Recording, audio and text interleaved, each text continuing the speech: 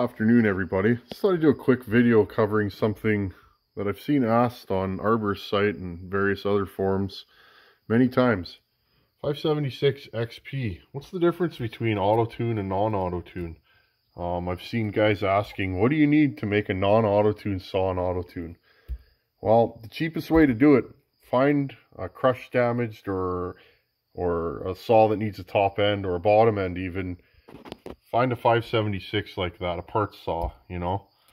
To buy these parts factory new would probably cost too much money. I don't know, I've never priced them out. What I did is I have several parts saws here. Anyways, what do you need? You need a generator. Generator bolts behind the flywheel to these two bosses. So you pull the flywheel off, you bolt this generator up. You have one extra wire, that's it. This red wire goes through the hole here, up under. That red wire sends a signal to this module. Okay, your yellow wire plugs in here, and you have one extra ground wire which goes to the normal ground location. So that's it. You bolt your carb up. This. Here's the coil that I've been used. Just in case it's different from yours. This is a limited coil. 13.3 it says on it, number 510115802. This works auto-tune and non-auto-tune. So that's it. That's all you need. You get a wrecked saw, you pull the parts off, bolt them to yours, and you're in business. I'd like to cover one more thing. Non-auto-tune and auto-tune carbs are slightly different. Non-auto-tune has an extra port here, which the auto-tune does not. And one other thing, my saw was having lean issues. And that was caused, let me get the light here. That was caused, there's a little port right here that's plugged with a brass plug.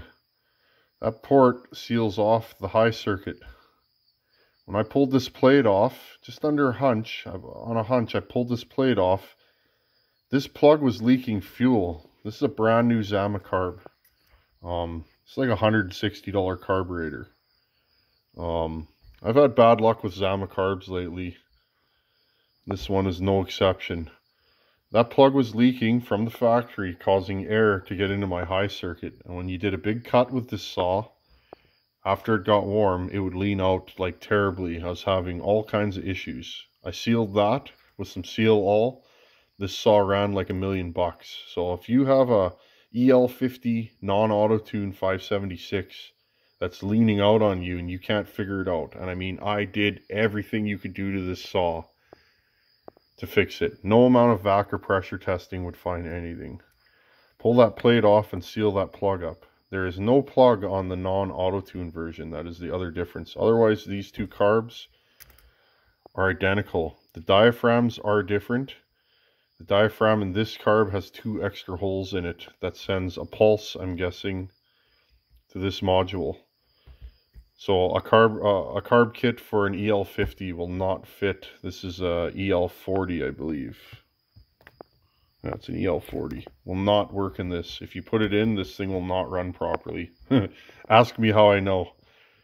Trial by fire sometimes. You throw parts together and sometimes they don't work. Well, I didn't realize there's two extra holes. So, anyways, if you have any questions or comments about 576 XP, leave a comment underneath.